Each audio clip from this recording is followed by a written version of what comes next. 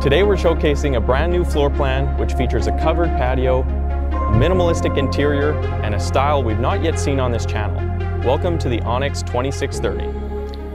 One of the coolest things about this floor plan is this covered 4 by 8 foot patio out in front of the home. A couple unique features about this covered patio are the pot lights in the ceiling. You've got 2 accent lights on either side of the door, and you also have plug-ins down to my left here on the floor.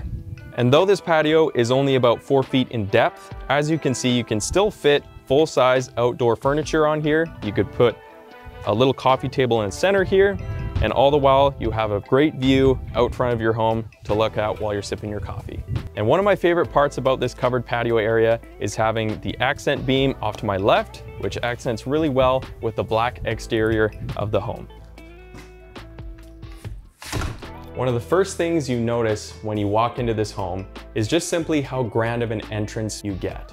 And that's thanks to the really large windows above the door and the window panes inset into the doors. And I especially love these windows up here because it really gives off a cabin or chalet feel.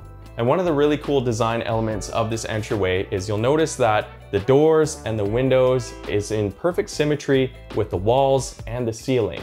So once you get past the entrance of the home, you end up in the living space. And as you can see off to my left here, you have enough room for a full-size couch. You've got room in the middle for a coffee table. And then on the opposite wall here, you've got enough room to either put decorative items or a TV on the wall as well.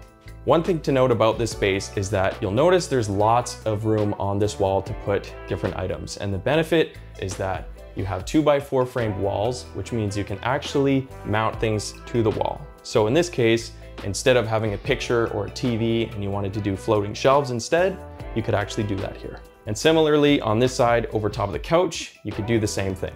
One of the benefits of having the living room in this space here is having all of the window space around the living room. So you've got 3 windows off to my right-hand side here, 1 behind the couch on the wall. All of this contributes to the amount of light you get in the space, and it makes it feel really bright and open. Moving forward in the home, once you're past the living room, you enter the kitchen and the dining area.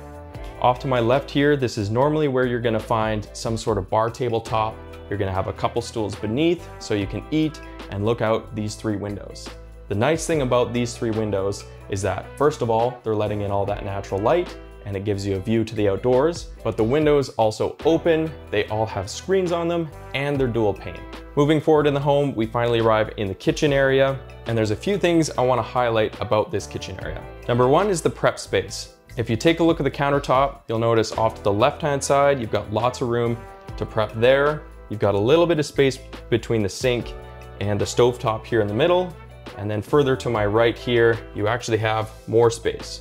In addition to that prep space, you also have 4 outlets. So you can put a toaster over here, a coffee maker over here, and still have room to plug in different appliances throughout the kitchen here. Next, we have storage. You'll see above me here, we have overhead cabinets. And one thing I really like about these upper cabinets is they have a grooved bottom on the face of the cabinet, which makes it really easy to open and close. So we've got 2 large cabinets above the kitchen sink here. Further to the right, next to the microwave, we have 1 more cabinet, another one above the microwave, and then 2 more on the right side of the microwave down here. Another area you could utilize in here for storage is above the kitchen cabinets. And I know for a lot of you, this might be out of reach. For reference, I'm 6'4", so I'd be able to kind of put things up here and take them down fairly easily. But just know that is a place where you could put additional items. So much like the upper storage, you'll find you have plenty of lower storage as well in the form of cupboards and drawers on both the left and the right side of the oven. And speaking of oven, let's talk about appliances. Right in front of me here, you'll find a black kitchen sink, which matches really well with the lower cabinets. Moving on down the line to my right, you'll find a stainless steel microwave, a stainless steel gas cooktop, and a stainless steel oven below it. And then turning around, you have a stainless steel fridge and freezer.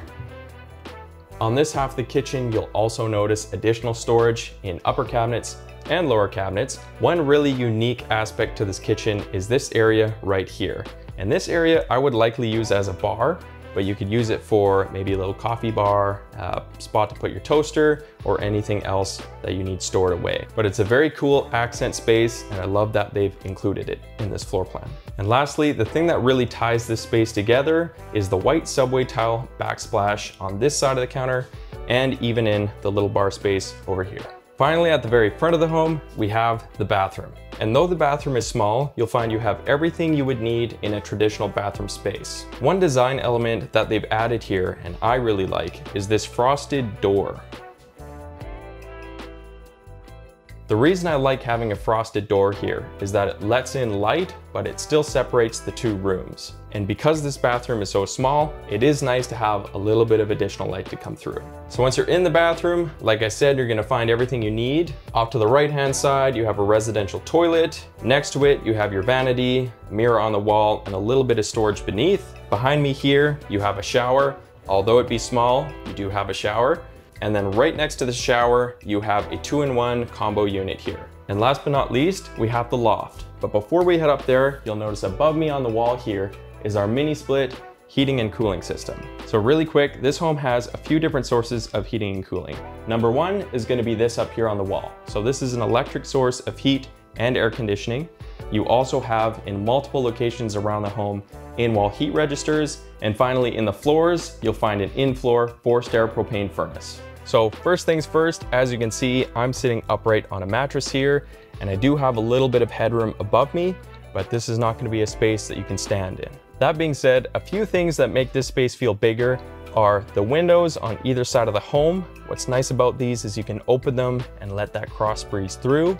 But more importantly, you have a skylight above me here in this bedroom. What's really cool about this skylight is that it opens and it has a screen. So you can open that up, let the fresh air in, and keep the bugs out.